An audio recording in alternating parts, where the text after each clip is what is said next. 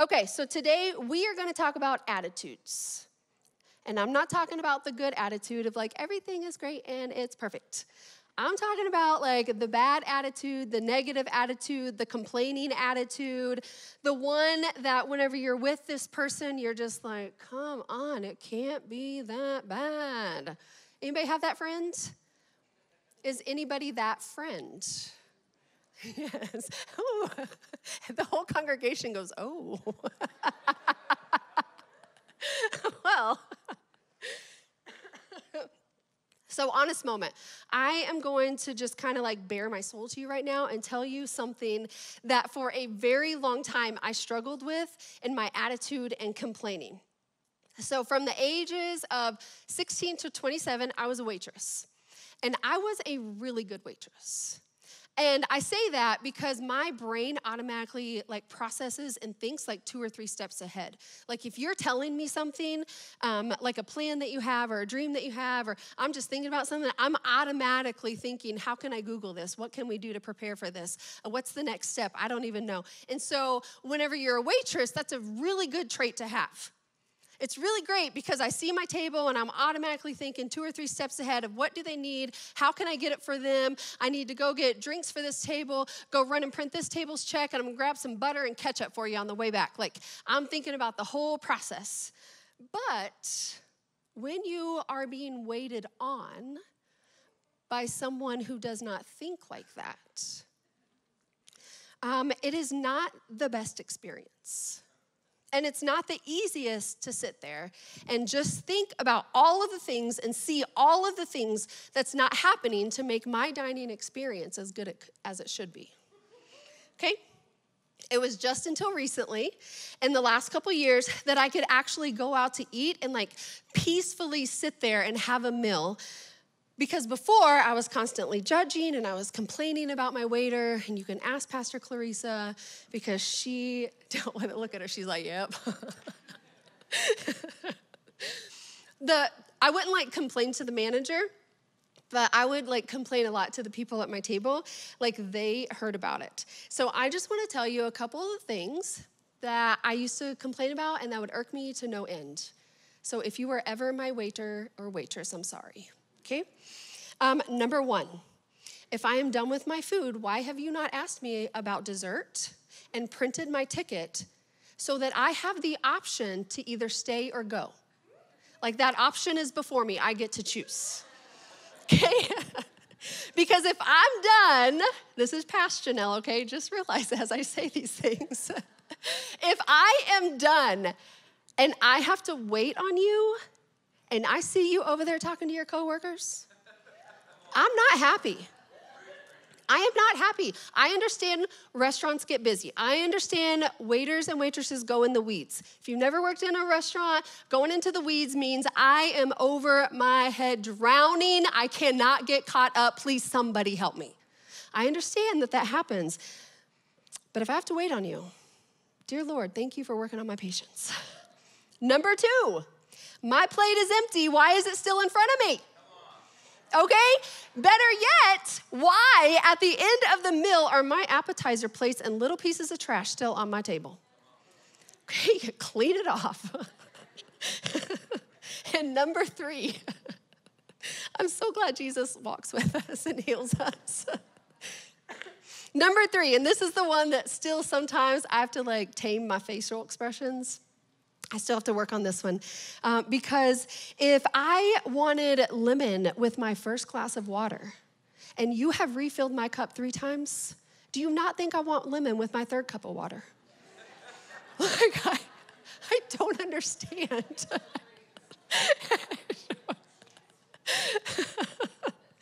Praise the Lord that he has been so gracious to me and that he has convicted me of my attitude. Because the truth is, like, I couldn't go out to eat for years and enjoy that experience.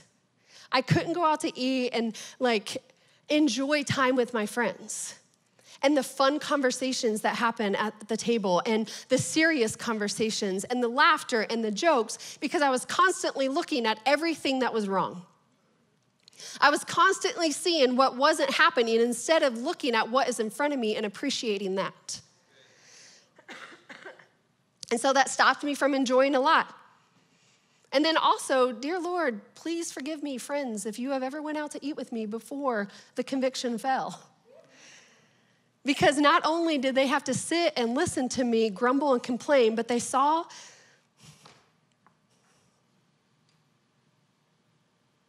how I treated someone behind their back. And that really gets me. They saw how I gossiped about somebody. And that's not my heart. And that's not who I want to be. But somehow, some way, sometimes that's just who we are. And we have to really ask Jesus for the things that are in our hearts that need to be changed. We really have to ask Jesus, God, I'm seeing something wrong and I don't know what it is. And can you convict me? Can you change me? And he does. I would really hate for my friends who I say that I love, be scared to talk about their personal issues in front of me because they're scared that I'm gonna go and gossip behind their backs. But let's take this a little deeper, because that was something personally that I had to work on, but there's some other things that I think a lot of us have to work on, or maybe we're walking through and we complain about God in our lives. We complain about Jesus. We complain about the seasons that we're in and how I don't like this and why did you do this to me? And if gossiping and complaining about a person feels ugly and looks ugly, how detrimental is it to our spirit and to our relationship with Jesus when we complain about him? And so I just want to take a couple different people within the Bible, and I want to take this deeper look of what a life of complaining does to us, how the posture of our attitude, it can affect us. And that when we turn and from our complaining attitude and we turn and we lean in and we trust the Lord, even in circumstances that we don't understand, what that could actually look like. Because it can be a really beautiful thing that can happen in our lives. So first, let's look at Israel, okay? When the people of Israel were in the process of becoming what God had created them to be, it was a rough road. Anybody else experience a rough road whenever you come to Jesus and you're like, oh my gosh, this is so hard? For 3 years after I came to know Jesus, I would tell him, this is the hardest thing I've ever done, Lord. Listen, I used to be a drug addict and be homeless. And coming to Jesus was one of the hardest things I ever did. Because living a life of sin and being comfortable in what I know was so much easier than breaking the chains of bondage on my life and living pure and righteous before the Lord. But you know what, church? We got to step out. We got to do it. We got to fight for ourselves, fight for our relationship with Jesus because he is worth it. Fight to stand holy and pure before the Lord. So first look, Israel, their rough road. They'd been in slavery for 400 years and the Lord was done with it. And God, he spoke to this man named Moses. Moses had been raised in Egypt in Pharaoh's house and then he murdered someone. He ran away and now he's been in the desert for 40 years and he's built this new life for himself. He's married, he has children, he has livestock, this whole life for himself he has built. And then God comes to him all of a sudden in a burning bush, which you all know, I think that's so strange that God would speak through a burning bush, but whatever, God can choose to speak to whomever, however he wants to. But, so God speaks to him and basically he says, and this is paraphrased in Janelle's language, okay? He says, Moses, listen, I know you killed someone and then you ran away and you've done a great job of putting your past behind you. But this is what I need you to do. You're gonna go back to Egypt and you're gonna stand before Pharaoh and you're gonna tell him to let the Israelites go. Who here would be excited about that? I would not be excited. I think I'd be like, no, if that's the plan, I don't want it. No, I'm not doing that. If that's the plan, don't even look at me. And yet, out of much convincing, out of God saying why, and Moses being like, I have a speech impediment, I can't speak. Okay, let me help you with that. I'm gonna give you a helper, your brother Aaron. Out of all of this back and forth, and we know this happens in our own relationship with Jesus. He tells us to do something. No, I don't want to. Okay, no, I don't want to. And okay, fine, I'll do it. He has this helper, Aaron, his brother, and then they go back into Egypt. And as they walk back into Egypt, Moses goes before Pharaoh and he tells them, God has said to let my people go. I mean, God himself said that. And of course, Pharaoh said no. And the Bible scholars think that from the time that Moses and Aaron entered Egypt to the time that the Israelites exited Egypt, it was a period of like 40 days.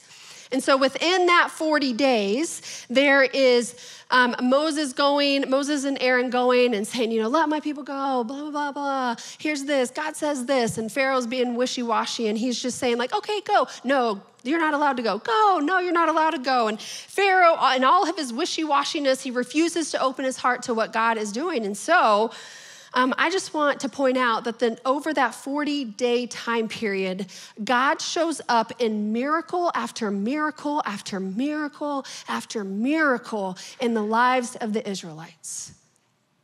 Miracles happen over this 40-day span. 10 of which are 10 plagues. There's the water that turned into blood. That would have been my first thing of like, get out. But no. Frogs, gnats, flies. You still ain't gonna release the people, Pharaoh? Okay, let's go on. What about all of your livestock dead? No, you're still not gonna do it? Okay. Boils. Y'all get boils all over your body. Like, seriously. And I'm not talking about like, you can go into your house and shut your door and the frogs are outside. Like, they're jumping around inside your house. Gnats are inside your bed. Flies are just beating at you. Like, all of your livestock is dead, and then boils all over your body. Then hail rains down from the heavens, and Pharaoh, he's still not ready. He still will not let God's people go. He still will not open his heart to what God is doing. The first 5 times, the first 5 plagues, the Bible says that Pharaoh hardened his own heart. And then the last 5 plagues, it says, all right, God hardened his heart. That right there. You want to continue harden your heart to what Jesus is doing in your life? Plague number 8, locust. Plague number 9, darkness. And plague number 10. This is the one that really affected Pharaoh, because this plague is where the Jews get the holiday called the Passover. Maybe you've heard of it. Okay, in Israel, they had to prepare for it. They had to take a lamb, a goat, a sheep. They had to sacrifice it, put some blood over the doorpost of their house. And if there wasn't any blood, then the firstborn male in the home, human or animal, they were put to death. The sacrifice had to be made. And God would go through, he went through that night. And if that blood was there, he looked at that and said, those are my people. And if that blood wasn't there, then the firstborn male was taken. A sacrifice had to be made to cover the Israelites to protect them. Rewind to the Garden of Eden, whenever sin entered the world. Have you ever noticed that God sacrificed an animal to cover the sins of Adam and Eve? Fast forward to Jesus. A perfect sacrifice had to be made. That's why Jesus died on a cross and rose from the dead, so that our sins could be covered and we could stand before God. And now Jews, they still celebrate this holiday called Passover. And this plague, it affected Pharaoh, and this is what made him relent, because all of his firstborn was killed. I can just see Moses. Pharaoh relents. And all of a sudden, Moses and Aaron are like, let's go, get out of Israel. And the Israelites are taking all their stuff and they're getting out of Egypt as fast as they could. And God, in all of his mercy, he didn't just say, all right, you're out, I'm done with you. I'm done, go, have fun. Enjoy the desert. Listen, Egyptian deserts are not nice, okay? They are hot. They are really hot. There is nothing there. But God, in so much mercy, he continues to perform miracle after miracle after miracle in the lives of the Israelites. In Exodus 13:21, it says, by day the Lord went ahead of them in a pillar of cloud to guide them on their way. And that cloud was to not only guide them, but to cover them from the Egyptian sun. And by night, and a pillar of fire to give them light so that they could travel by day or night. And this is where the story gets really good. Like, I know that we know this story. Like, if you've been in church for a while, you know this story. You know that they're in the desert and Pharaoh has relented and they're free. And then all of a sudden, Pharaoh says, no way, I cannot believe those Israelites. Army, round up. We are going out. And all of the Egyptian army starts coming after the Israelites. And they're coming at them. And I can just imagine how the Israelites feel because, I mean, there's a lot of Israelites, but there's a lot of the Egyptian army also. And they see them coming and dust, sand is just going up in the air and they see this cloud and all of a sudden they think they're about to get away and they come to the Red Sea and there's nowhere to go and they turn around, but the Egyptian army's coming, but the Red Sea is here and God has mercy again and again and again. Again and again and again. Exodus 14, 19 through 20 says, the angel of God who had been traveling in front of the Israel army, he withdrew and he went behind them. And the pillar of cloud also moved from the back to the front. He stood behind them, coming between the armies of Egypt and Israel. Throughout the night, the cloud brought darkness to the one side and light to the other side. So neither went near the other all night long. And God can do that for us also. Sometimes we run and we run and we run from our past and we think, we hope and we pray that we don't have to deal with it anymore. And the reality, the truth is that God in leading us can also stand between us, between our past, and he can be that barrier so that it cannot get to us. And yet, for some reason, so many times we reach back for our past and we pull it in the present. We reach back and we pull it into the present. And God is saying, I'm standing between you and your past. Do you not see it? Can you not lean into the strength and the power and my presence right now so that this doesn't happen anymore? But you can stand and look forward and move forward in what Jesus has for you. And then, another miracle. The Lord parts the Red Sea and the Israelites were able to walk through on dry ground. Every single Israelite made it to the other side. And when the Egyptian army was walking through also, the Lord closed the sea and they were swept away. God performed miracle after miracle in the lives of the Israelites. He showed up for them in ways I can't even imagine. And you know what those no good punk kid from the Project Israelites did.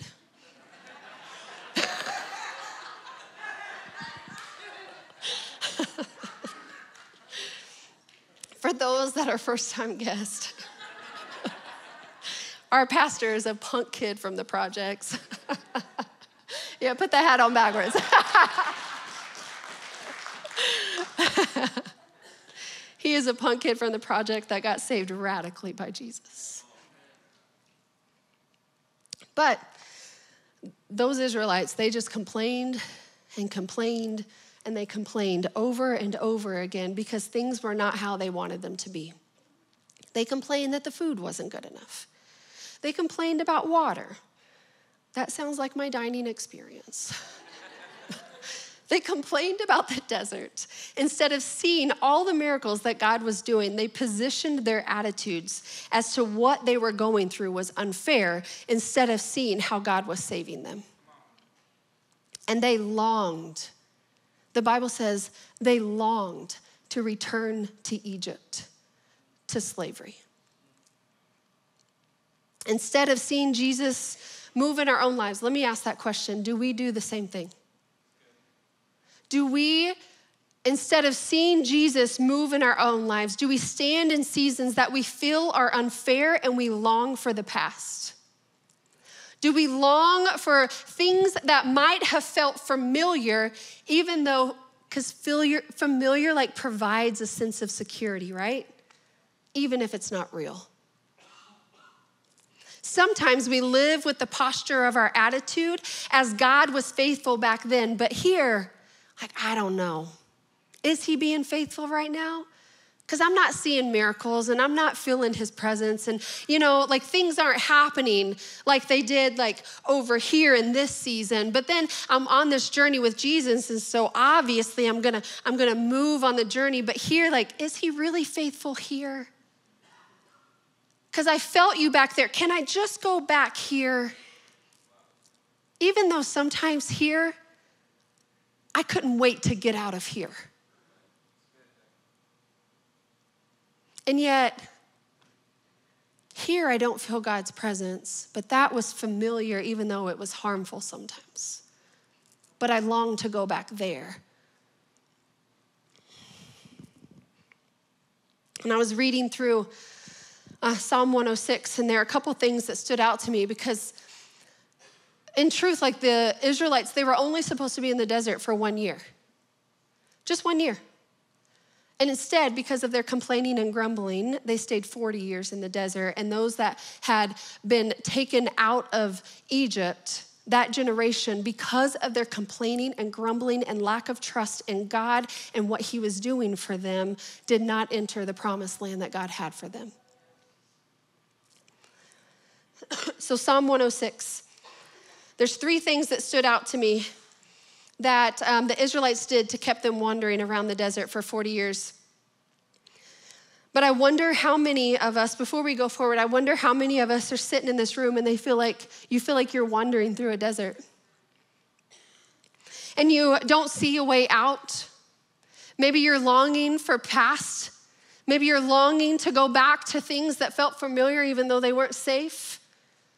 And I just want to encourage you to not live by what you see and feel because our senses can lie to us. But I want you to live by the truth of who Jesus is, because if we go by our truth, it's very easy to do these next 3 things. But if we go by the truth of the Word of God and who Jesus is, then we're always going to be walking on that journey with Jesus. Okay? So the first thing they did is they forgot. Psalm 106:13 says, and I feel like this is something that all of us could say for ourselves, but they soon forgot what he had done and did not wait for his plan to unfold. Verse 14 says, but they became lustfully greedy in the wilderness, and they put God to the test in the desert. The truth is, the lives of the Israelites were saved, not just saved, but they were miraculously saved over and over and over. And they started to complain about what God was doing. It wasn't enough. You're not providing for me enough. You're not doing what I want you to do.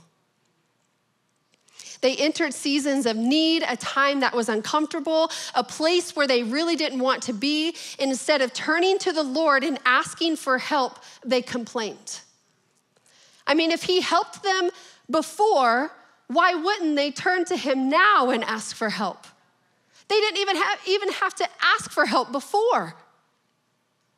And yet they didn't even think to turn to the Lord and say, what is going on? Can you help me? Instead of asking for clarification. Because a lot of times I just need the Lord to clarify what's going on. Instead of asking for clarification, they complained. Instead of reminding God that he had provided for them, because sometimes I need to know that, God, I need to remind you, remember you said this, remember you did this, not because he needs to be reminded, because I need to remind him. Instead of reminding God that he had provided for them to be free from 400 years of slavery, and now they needed help, they complained. To the point that the Israelites forgot how bad Egypt was.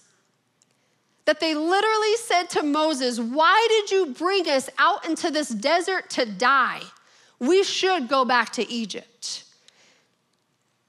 It took one day to get the Israelites out of Egypt. Once Pharaoh said, you can go, 1 day to get them out.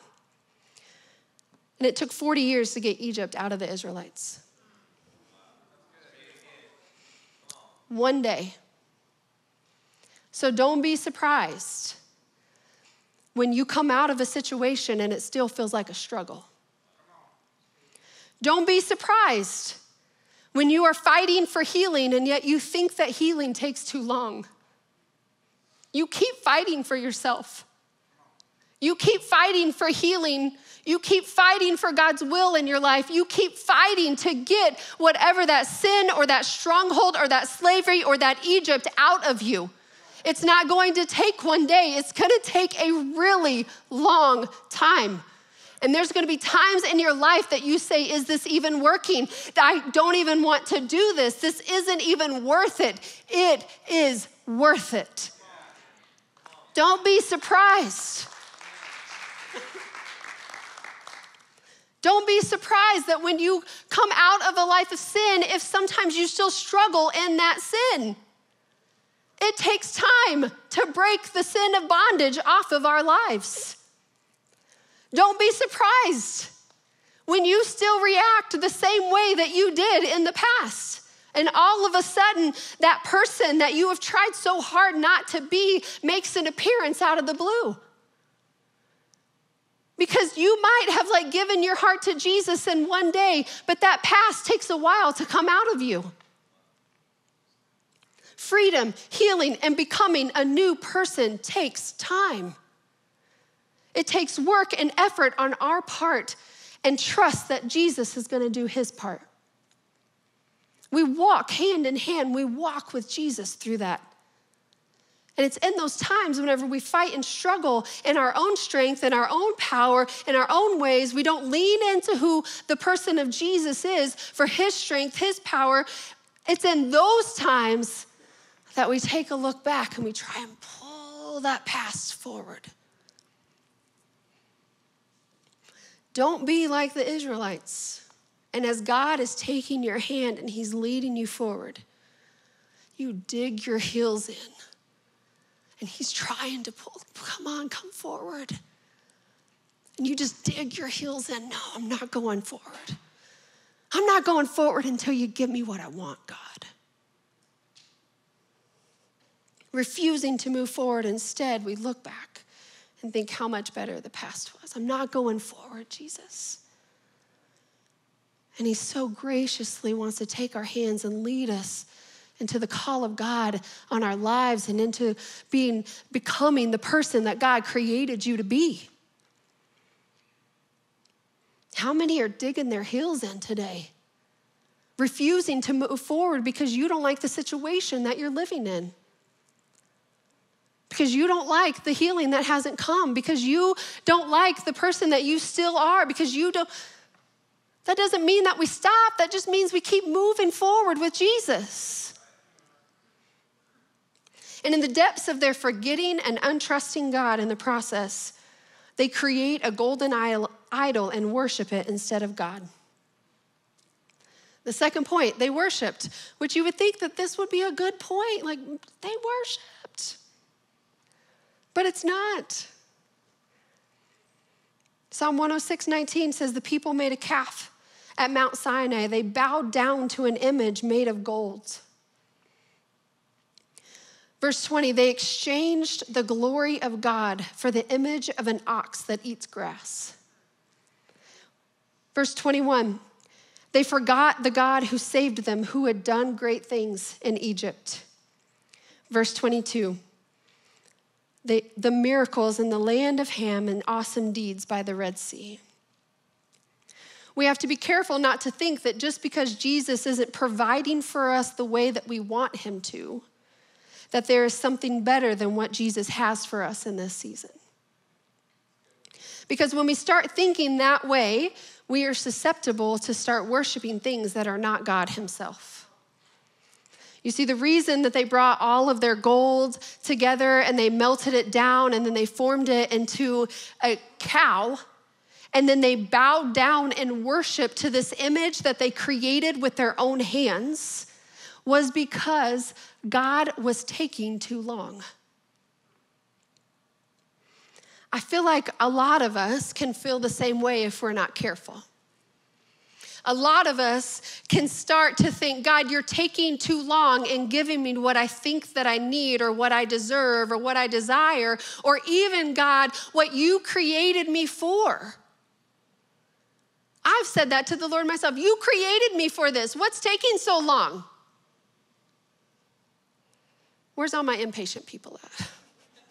Yes, I know. And I don't know today if you yourself have melted down gold and formed it into a calf to worship. But I know some of us like to worship our own will instead of God's will. Some of us like to worship our own desires or the idol of social media or money or the idol of someone else's presence. And whenever all of this takes place, it's just this natural progression, complaining, grumbling, forgetting, worshiping of idols. Then you start to despise. Psalm 106:24 says, the people refused to enter the pleasant land, for they wouldn't believe his promises to care for them. Instead, they grumbled, and in their tents, they refused to obey the Lord. Another translation says that instead they grumbled in their tents and despised the Lord. Let me explain this a bit. Because the Israelites walked through the desert for about a year, complaining and grumbling and worshiping idols, wishing they could go back to Egypt, back to slavery, but God had a different plan for them. Yeah, that was just a year of hard times, a year of getting their past out of them so that they could see the future that God had for them. God had a plan. He actually had a whole land, a whole country for them. And the Bible calls it the Promised Land. And it was a land flowing with milk and honey, and it had fruit that was huge, and it was built up with houses and cities, and it was just this amazing place for them. And then they get to the cusp of the Promised Land, and because they didn't work out throughout that last year to get slavery in Egypt out of them, they didn't trust God for the future that he had for them. Because the process of God trying to get Egypt out of the hearts of the Israelites, they just kept fighting. It was a back and forth, because it didn't look like how it should have looked like. When they did come to the place that God had for them, they refused to walk in his promises. They had not gone through the process of healing from their past situations, and as a result, they didn't trust God for their future. Complaining and grumbling will not develop character. It doesn't develop perseverance. It doesn't develop communication skills. It doesn't develop patience. It doesn't develop trust and becoming the person that God needs you to be so that he can propel you into the promises and plan that he has for you. But what it does do is keep us stuck right where we are.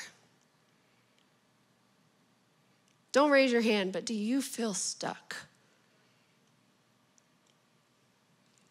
I'm just stuck right here, and I don't know how to get out of it, and I don't know which way to go, and nothing looks right. I don't understand it. I just want to encourage you to keep going. If you're in a season of complaining and grumbling, take that to Jesus. Walk through a level of healing or processes or whatever you need to do, because God has a plan that he wrote out for you before creation was ever created. It is not one that you are stuck. It is not one that you grumble and complain and sit at the table with other people and gossip and lie. It's not one that you can't be released from your sin. The plan is not that you're going to struggle your whole entire life with something, but he has freedom written out for you. I have just a couple thoughts before we transition to the next part, because there's many scriptures in the Bible that talk about God being like the affection of our praises, and that we praise him. And whenever we praise him for who he is, we can put him as the rightful place for who he is as King of Kings and Lord of Lords. That, let me just say that does not mean that our attitude or a lack of praise or our praise in any way changes who God is overall. But what it does is changes our point of view of who God is. And so let me ask this question. If we glorify God with our praises, who do we glorify with our complaining? Who was I glorifying whenever I was talking bad about the waitress to my friends? There's another scripture that says, I enter his presence with praise. Whose presence do I enter when I complain in an unhealthy way? In no way am I saying that we cannot complain to God or bring our troubles to him, but there is a wrong way and a right way to complain to Jesus. And so, real quick, as we're closing up, Angel, if you could come up, I just want to lay this foundation with one of my favorite books of the Bible. Habakkuk is one of my favorite books. I love like the old minor prophets. They are just, you really got to have a commentary if you're going to read them, okay? Because they're very confusing. But I need those old Bible scholars to like tell me how to read it. But whenever I break it apart, it's just so beautiful. It's just one of the best books because it shows like a nitty gritty, real conversation with God and what that can look like. One to where we're pouring our heart out to the Lord, complaining and asking him questions of why, how could this happen? Do you not see this? Let's just go through it real quick. Habakkuk 1:2 says, how long, O Lord? How many have asked that question to Jesus? How long? How long must I call for help, but you don't listen? How many times do I gotta cry violence, but you don't save? Why do you make me look at injustice? Why do you tolerate wrongdoing? Right there, like that's real. That's a real conversation, real complaining to the Lord. I know I have said those things to the Lord. Like, are you seriously not listening to me? Do you not hear what I'm saying, Jesus? Why are you allowing this to happen in my life? I don't want this to happen in my life. I thought my life would be different, and yet this is the plan you have for me? And I love how the Lord answers Habakkuk because he doesn't, I don't even know the word, maybe he doesn't like soothe him like, oh, you're so right. I'm sorry. But what he does say basically is like, yeah, those people are horrible. Yeah, they're horrible and they do horrible things. You're right, Habakkuk. Yep, I see it. God doesn't stop horrible things from happening. That's not the God that we serve. But he knows that they're happening. And he's here to walk through it with us, to be strength and to be peace and to bring knowledge and wisdom and understanding in situations that we don't understand. Because we don't get 3 wishes and life just turns out to be amazing. Then Habakkuk answers in a way, this next part is very important. Habakkuk answers in a way that appeals to the nature of God. First, he lays his complaint to the Lord, and then he appeals to the nature of God. Habakkuk 1:12-13, he's like, God, oh Lord, are you not from everlasting? My God, my Holy One, you are the one that's never going to die. Lord, you appointed these people to execute judgment. You, my rock, you've ordained them to punish. You? Oh, your eyes are too pure to look on evil. You can't tolerate wrongdoing. Basically, what are you doing? You can't tolerate this. Why are you silent while the wicked swallow up those more righteous than themselves? He lays his complaint before the Lord, and then he draws on the nature of who God is. And Habakkuk's next response to his own complaint is one that changed my view of God and the way that I talk to him, the way that I complain, the way that I pour out my heart to him. I have quoted this scripture over and over and over again to the Lord. Because there's all these things that are still going on. all the injustice, all the treacherous things that are happening, the violence, all of this is going on. And he lays that complaint before the Lord and he says, God, oh, why? Is that really who you are? But then in Habakkuk 2:1, he's like, I'm gonna stand on my watch and I'm gonna station myself on the rampart. Rampart is just a wall that surrounds a city. He says, and I'll look to see what he will say to me and what answer I am to give to this complaint. And basically what Habakkuk is saying is, God, I've given you it all and I've done all the necessary things that I need to do. I've complained, I've reminded you, I reminded myself. Now I'm gonna wait for your response.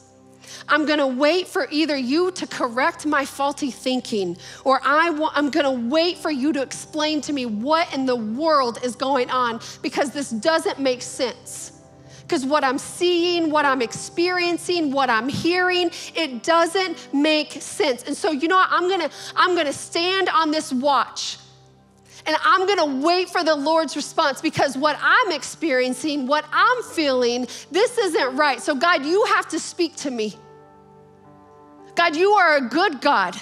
You are the one who can't look at injustice. You are the one that never dies. You are the one who gives salvation. It's you, God, you. But for some reason, all of this is happening. And I would act differently, Jesus, if I was you. But for some reason, you're acting and not responding the way that I would like for you to respond. And so, God, I'm just gonna stand here and I'm gonna wait for you to correct my faulty thinking or change the way that I see things. Or God, just help me understand.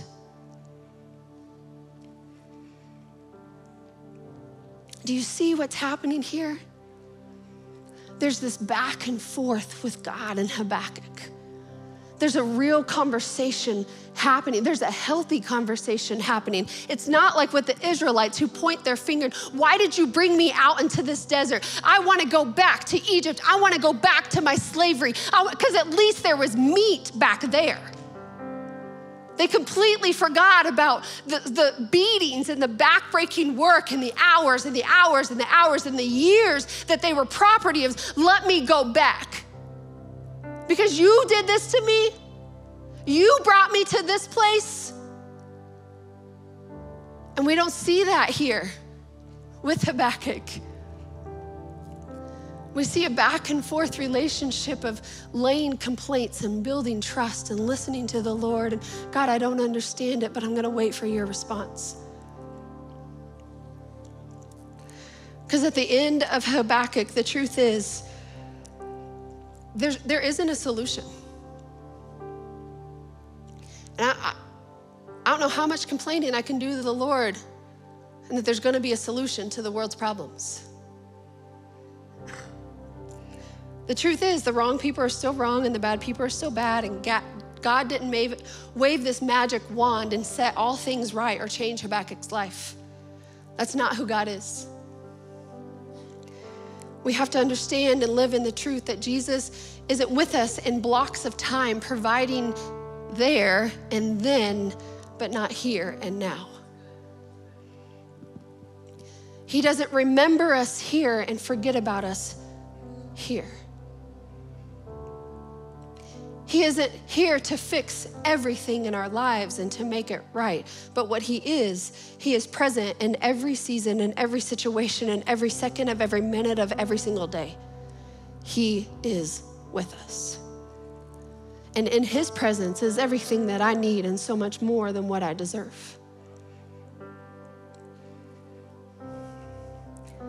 Because the truth is, there's some seasons that Jesus shows up and he shows out and it feels so amazing. Like there's so much good and there's so many miracles happening. And then all of a sudden we get gut punched by the world and life and we can't breathe and nothing is going right.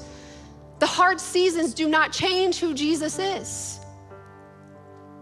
But it does mean that in those hard seasons, and in the seasons where we feel like he's amazing, in the seasons where I don't really understand what's going on, Jesus, we have the option to either point our finger at him or lean in and rest in him. And then we can say, just like Habakkuk did at the end, Habakkuk 3:17 through 19, he says, Though the fig tree does not bud and there is no grapes on the vine, though the olive crops fell and the fields produce no food, though there's no sheep in the pen and no cattle in the stalls, and none of that makes sense to our life, our culture today, really. But what it's saying is, even if I have no good in my life right now, and it seems like everything is chaos, and I have horrible doctor's reports, and my kids are driving me crazy, and my marriage is in shambles, and I can't get away from sin that so easily entangles me. God, I'm trying. And even though none of those things are happening in my life and everything feels like it's gonna fall apart, verse 18, yet I will rejoice in the Lord, and I will be joyful in my God, my Savior. The sovereign Lord is my strength. You know, this is where we have to get to in our relationship with Jesus. This is where, because if we stay in a place of, well, Jesus was faithful then, but he's not faithful now, and pointing fingers, and maybe one day in the future when I move on this journey, he's gonna start being faithful again. Listen, we'll never become who God created us to be. We will never walk into the promises of God for our lives. But what we will be are complainers. We'll be forgetting what God has done for us. We will despise where we are instead of seeing the hand of Jesus lead us into the promised land. I don't know about you, but I want what Jesus has for me. I think all of us in here could say, hopefully all of us in here could say, I want what Jesus has for me.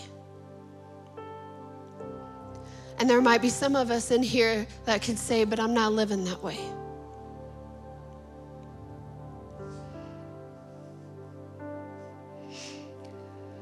Church, let's choose to be people that decides that whatever Jesus wants, that's what we want.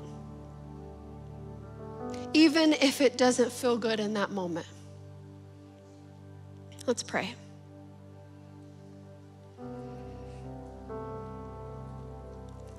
This is the time at the end whenever usually we put a lot of fluffy words into this part.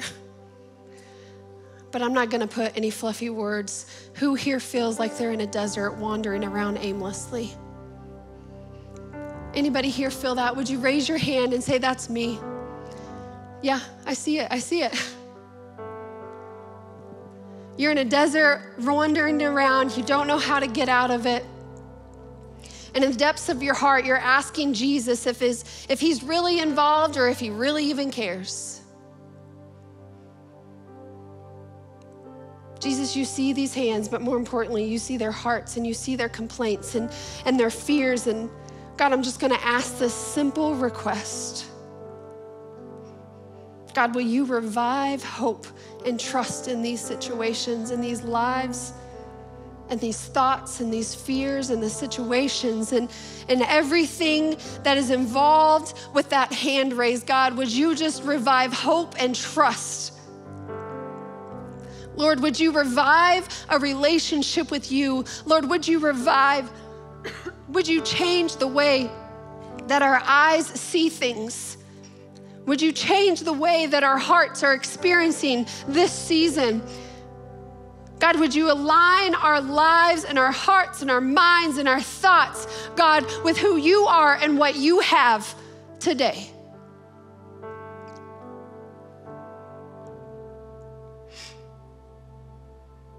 And maybe there's some people here and you don't have a relationship with Jesus and you're hearing about this Jesus and he's one that walks with you. What?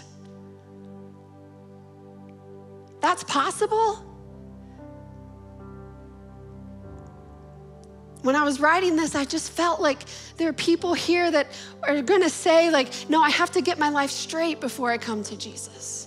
There's things in my life I have to clean up before I come to Jesus. I can't come before Jesus with these struggles, with this sin in my life. Church, let me just tell you, that's not the Jesus that we serve. That is not the God. That's not the way that this works. Our God is not the one that says, clean yourself up and then come to me. He says, come to me dirty. Come to me, everything that you have, all of your burdens, everything. I want you to bring it to me. You know what? Better yet, I'm gonna come to you and I'm gonna pick those up for you. That's the Jesus that we serve. And if you're here today and you are ready to give that Jesus a try, because maybe you heard about this other Jesus. Maybe you've experienced things with the church in the past and that's been a lie. Maybe you have heard lies about who this God is, but now you're hearing about this one that will come to me, that will clean me up, that will revive my life, that I can be who he created me. And you want to give that Jesus a try.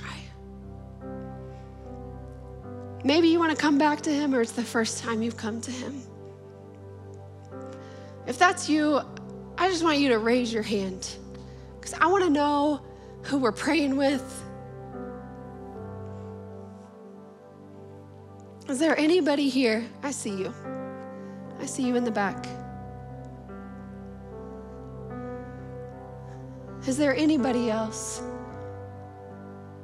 that you want to give this life with Jesus a try?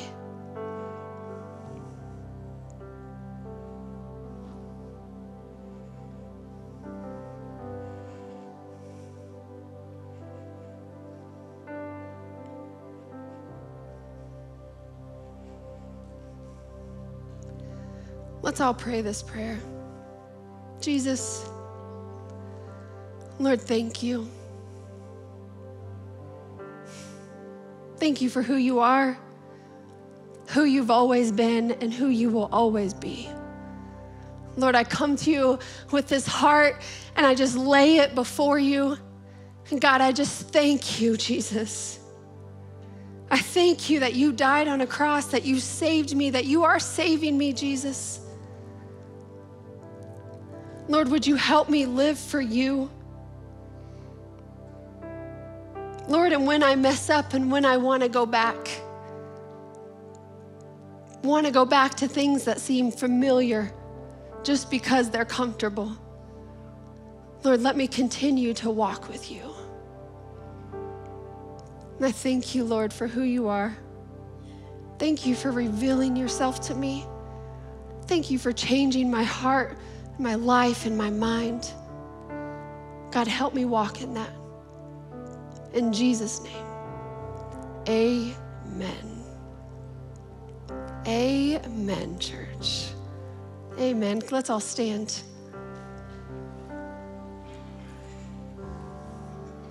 As we close, I just want to pray a blessing over you. Can we all just raise our hands? Jesus, Lord, I pray for this congregation. I thank you, Lord, for every single person that's here. Lord, I ask for blessings that abound in ways they never thought possible. Lord, I ask that your presence would be tangible in ways that they have never experienced before. I pray that your voice is the loudest voice that they've ever heard in their depths of their soul, Jesus. Lord, I pray that prayers would be answered, God. I pray that lives would be changed. I pray, God, that hardened hearts, that have chosen to harden themselves to you, Jesus, would be softened today. Lord, I pray blessings abounding in their lives. In the name of Jesus, amen. Amen. Amen. Church, well, I love you guys, and I will see you this week.